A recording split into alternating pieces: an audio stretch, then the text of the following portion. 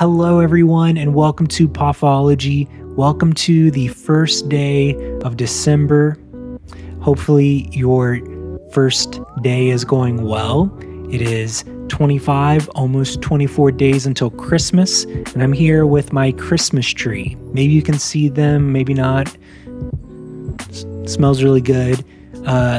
It has its price tag still on it, and this tree is from Heart Tea Tree Farms. Real trees, real tradition. Don't really know what that's supposed to mean. Real tradition of a Christmas tree or something. Anyways, it's a mountain fresh Christmas tree from Grassy Creek, North Carolina. And their tag also says, from our family to yours.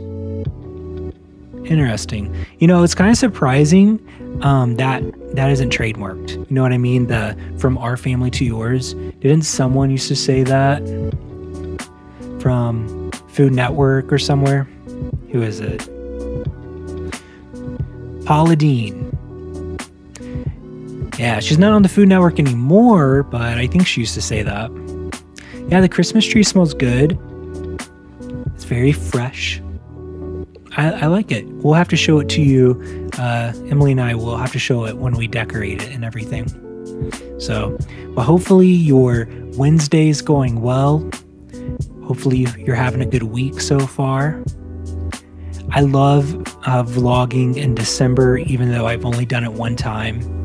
But it's fun to see what people do for Vlogmas, people that vlog every day in December. And who knows? We'll see what... I like watching people's Vlogmas vlogs. I think it's always fun. So I'm not sure I'm going to have a lot of like interesting Vlogmas, vlogs happening. I'm not going to do something every day because that is way too much work. And, like do a Christmas idea or whatever, a holiday thing every day. That's a lot of work. I was watching this person and they've been planning their Vlogmas for like 4 months, and they have a new idea for every day, and they bought all this stuff to do. I don't know. I mean, hey, if you enjoy it, that's great. I know some people are seasonal vloggers and they just vlog for Vlogmas. That'd be fun. If you're going to go all out. So, but yeah, we'll see what happens in December. December is always fun to do stuff in. Maybe we'll go to the lights in the center of Indy, whatever it's called, the circle. I haven't been there yet. So I don't even know. I assume it looks the same. Just a circle with lights all around it and music playing. So, and horses everywhere. Yeah, I remember doing that last year. It's so much easier when you go not on a weekend, because I think, man, I remember the traffic just being so backed up. It was crazy. And then there's the Christmas lights at the Indiana State Fair. So, and I think that's $30 or $40 a car. I don't know if I would. I really don't have a desire to do that, So, but, it is kind of interesting. I'm sure it's really fun. I guess if you have, it's something very easy to do when you have maybe a lot of family or kids and stuff. You can just, no one has to get out of the car. You can just drive around, look at the lights at the state fair or wherever it's at. So, and I don't know if we're going to Newfields this year. I would like to. I mean, there's always a chance we will go, but it's already December. Next week is December 8th or something like that. And the week after that is, a week after that. So is next Friday the 8th or is that the 10th? I don't know. Yeah. Anyways, that's my day so far. Hasn't been too crazy. I mean, actually, it's been pretty crazy. It's been pretty busy. I've been getting my Christmas list ready, getting Christmas gifts bought and stuff. And yeah, we'll see. We'll see what happens at Christmas. Hopefully all the packages get there on time. I think they will if you order right now. I'm pretty sure. I'm not positive, but I would imagine you would have until Friday to get, possibly guaranteed shipping, but after that, I bet it's going to be insane depending on what you buy. So, yeah. And then I have to do an Excel exam. That's just, I'm not looking forward to this right now. I got to do like this 5-page Excel exam, and it's 8:30, so I got to do that. So I'm going to work on it, get it done, so I can go to my class tomorrow and be prepped for that, or whatever. You just go to the next class. So that's what I'm doing. And after I do the exam, I'll upload the video and then probably chill for a little bit and go to bed. So this tree was planted 4 years ago. That's crazy.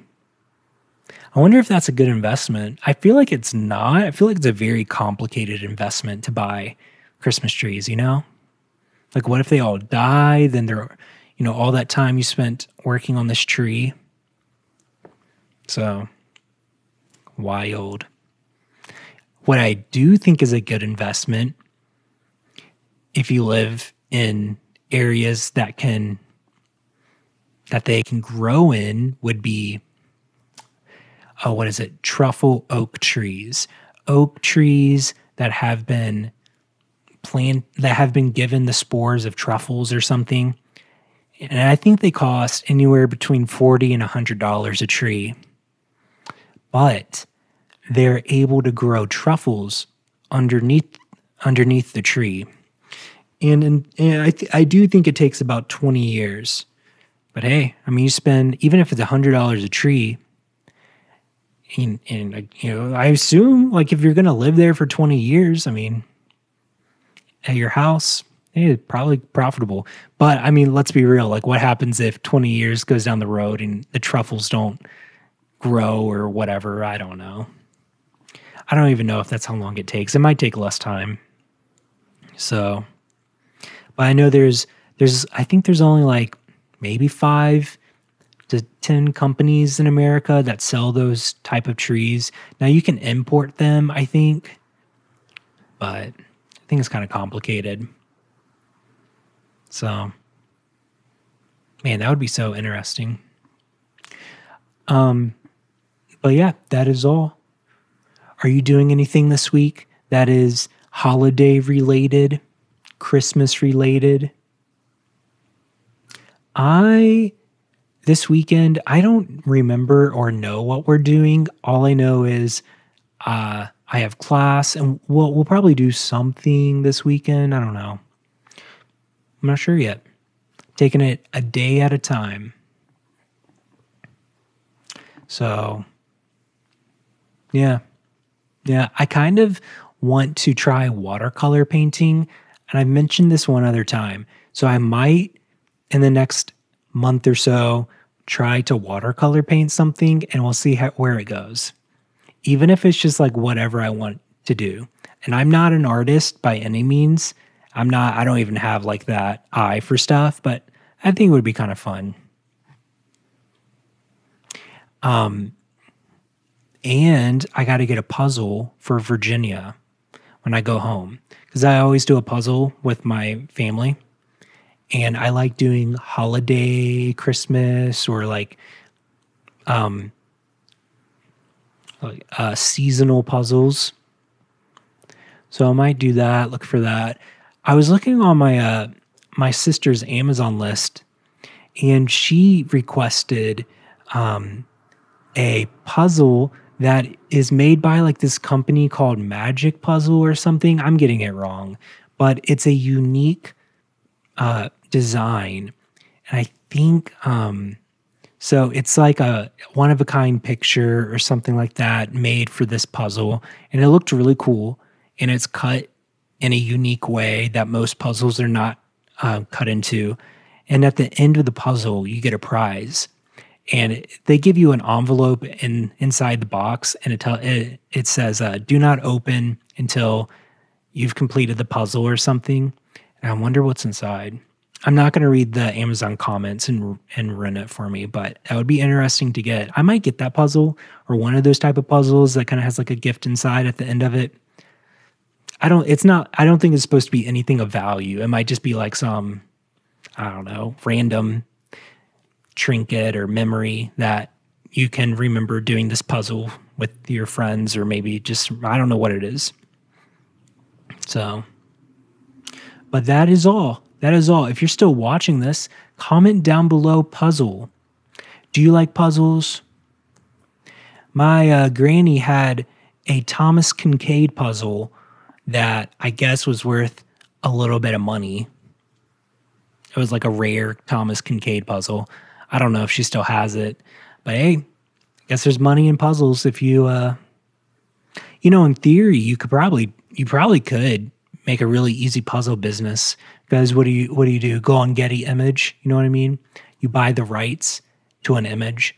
Depending on the image, it's really interesting, because there's different levels of how much stuff costs. So, like, let's say this hoodie, I want to buy the rights of, I don't know, just some random picture that Getty Images has that's not infringing on a brand. So who could that be? Mike Tyson, or I don't know, maybe like the circle of downtown Indy, or random picture in NYC. You can buy that picture, or you can buy a famous picture from Getty Images and license it for a year. And they give you a license to make however much product you want to make. And I think it ranges from 0 to 100, 200 to 500. And to be honest, I really think it's not that crazy. Like, I think 0 to 500 might be, and depending on the picture, $750 or less, sometimes $300 for 500 products. Some pictures might be like $200 for 2,000 pieces of products. So you do that, get the rights to the image, work with someone maybe somewhere who prints puzzles, or print your own. Boom, done. You can sell, make a little Amazon shop, prove that you have the rights to this image. Yeah, make holiday puzzles. You can make your own puzzle machine cutter. Instead of getting a 3D printer, just get a little, I don't know, cabinet slicer thing, or a puzzle cutter, or a 3D printer that cuts. I don't know. Boom, make your own design. There's at least a $3,000 a year business for you. unless you're really good at it. There's obviously money in puzzles. That little mystery thing at the end of that puzzle that I was just talking about. Hey, people buy it. I mean, I saw the reviews on it. It was like a lot of Amazon reviews on there.